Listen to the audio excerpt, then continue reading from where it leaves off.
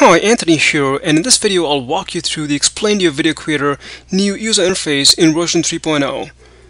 Check this video later if you'd like to find out what's new in EVC 3.0. It's packed with a lot of goodness for video creators. So this is what the new user interface looks like. The first thing you'll notice is this area right here.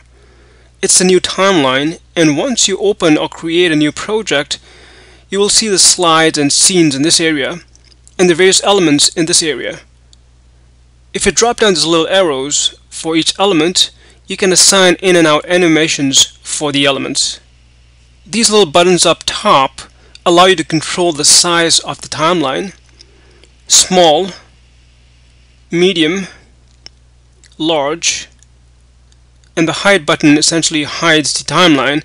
As you will notice, you can see more of the canvas in this view. Well, I don't want to make this video too long, so I won't focus too much on the new timeline in this video, but I will be creating a separate tutorial which goes more in depth on how to use the timeline. In this menu bar up top, there is not much change, but we now have undo and redo buttons.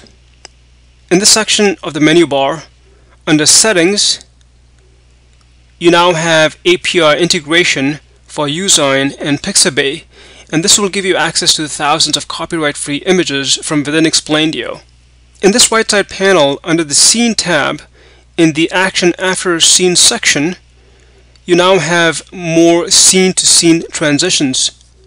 Also, you will notice that there is no Action Before and Action After tabs. It's been replaced with the Effects tab because you can now control those actions in the new timeline, except for the Pause After action. Well, those were the main changes in terms of the new user interface in EVC 3.0. At the time of recording this video, it is still in beta, but hope you found this video useful. You will find many more Explaindio tutorials on my YouTube channel. If you're looking for a specific tutorial, feel free to request and I will do my best to create it. And if you've got any questions, please leave them in the comment section. Thanks for stopping by.